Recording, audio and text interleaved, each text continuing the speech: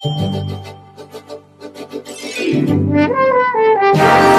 tribute to the late Sir Geoffrey Johnstone was brought to you by Coldwell Banker Lightburn Realty, Cole Insurance Agents and Brokers Limited, Bahamas Waste Limited, Graham Thompson & Co., Kelso Medical Laboratory, Higgs & Johnson, Goodnight Pools of Nassau Limited, the Dalbinus Agency Limited, NUA Insurance Agents and Brokers, Calendars & Co., Nassau Paper Co. Limited, we're more than just paper, and the Free National Movement.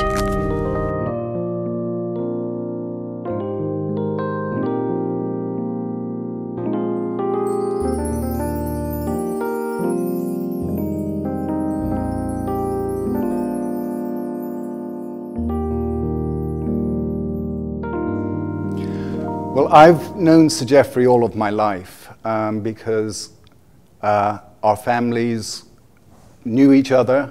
I attended the church that Sir Geoffrey attended, so from a very young age, the first memory I have of him is at clubs or at St. Andrew's Kirk in attendance. He'd be there every Sunday.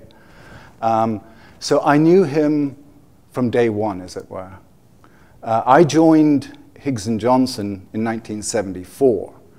At that time, Sir Geoffrey was the senior and managing partner, and the Honourable Godfrey Higgs only came in to the firm possibly once a week, so that from that day forward, I was at Higgs & Johnson with Geoffrey as senior and managing partner. Sir Geoffrey was the finest lawyer that I have come across. Sir Geoffrey was a mentor to me and a mentor to all of those in Higgs & Johnson that grew up under him. When I joined Higgs & Johnson, there were only 6 lawyers. Sir Geoffrey, I came from England as qualified in the law and thought I knew everything. It only took me a short period with Sir Geoffrey to realize that I had only qualified to start learning the law. Sir Geoffrey was a lawyer's lawyer, but also the people's lawyer. He loved the law. He was great at writing. He had fantastic skills, very articulate when it came to putting down anything in writing. He had a particular skill at that. Sir Geoffrey is not only recognized, I think, in the Bahamas as one of the finest lawyers, but he's recognized, I think, around the world as one of the leading, internationally, as one of the leading trust lawyers. He practiced generally in the commercial area, but his expertise in trust law was recognized by the greatest trust lawyers in England, in the United States. And so Sir Geoffrey was a great lawyer. The law firm as it is today reflects the principles and core values of Geoffrey Johnstone. As I said, when I joined the firm, there were only 6 lawyers in it in 1974. It was a white law firm. It has developed into a law firm of almost 50 lawyers. Sir Geoffrey's values are the core values by which the firm works nowadays.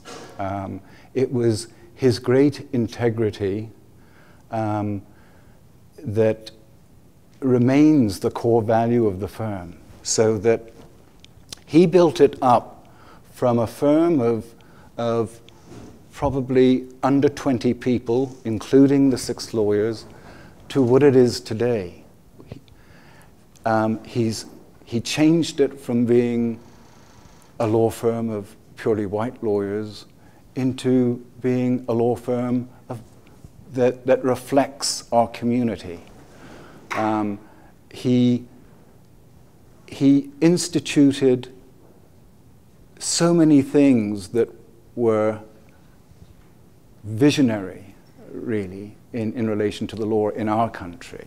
He started, for instance, he started what we call class, so that all the lawyers would get together on a Friday morning at 8 o'clock, and anybody who had a problem that they could not resolve by themselves during the week would bring the problem to the full class of lawyers, so that every week clients got the benefit of many heads thinking about the problem and the input of all of the lawyers. And sometimes somebody whose practices in litigation might have some input into a problem that another transactional lawyer might not. I would say that Sir Geoffrey made a profound contribution to the development of law, particularly from a private wealth aspect. He was a leading lawyer internationally, as I've said, in the area of private wealth and particularly trusts. And that's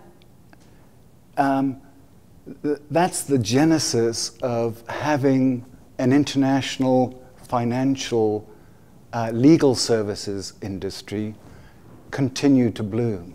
So I think he was pivotal and there at the right time to ensure that our financial services industry had the right kind of professionals there to allow us to continue that industry until today. I think he was not only the lawyer's lawyer in that sense, but he was president of the Bar Association, and he took a very, very active role in the affairs of the Bar Association in those days. So that Sir Geoffrey was just so much in love with the law and the legal profession, and that's where he really spent most of his time. He would be in the firm every morning before 7 and would leave after 6. And he never, ever expected of any of us anything that he wouldn't do himself. I saw more of Sir Geoffrey as a lawyer than as a politician. I knew of his history. I knew that he continued to be in politics. He was right there with the F&M going forward, but not in the front lines. And what is amazing is his humility, in that I don't think Sir Geoffrey ever expected praise or for what he's done for the country and for Higgs & Johnson. I think it's largely because of his very Christian principles. He has the humility. He would say that God provided those things to enable him to do that. But I think we all owe him a debt of gratitude for what he's done. And you know, he was always conscious, not only as a lawyer for clients, but as a leader in our law firm.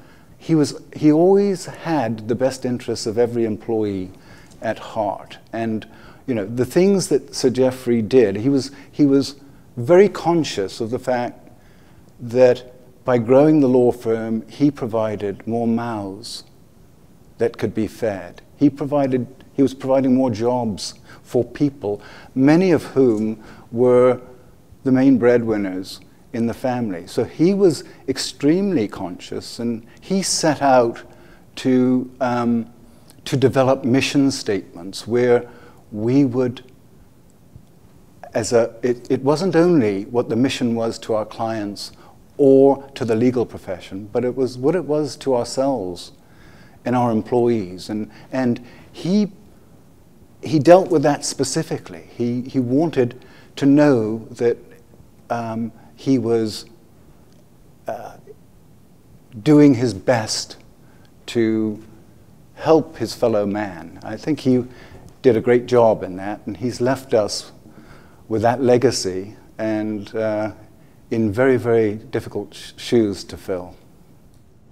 Mr. Philip C. Dunkley, the senior partner in Higgs & Johnson. He is the chair of Insolvency and Restructuring Practice Group in the firm, and he has been specializing in complex commercial, civil, and chancery litigation for many years. Philip C. Dunkley.